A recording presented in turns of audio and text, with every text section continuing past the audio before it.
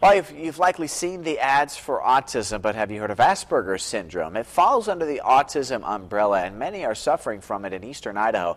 On NBC's hit television program Parenthood, normally seen tonight, a child is diagnosed with that syndrome. Asperger's syndrome is best characterized as a milder form of autism, and it impacts the way a person interacts with others. The symptoms are complex and can often lead to a wrong diagnosis. That's why experts agree that it is important to have a proper evaluation done if you suspect a person has the syndrome.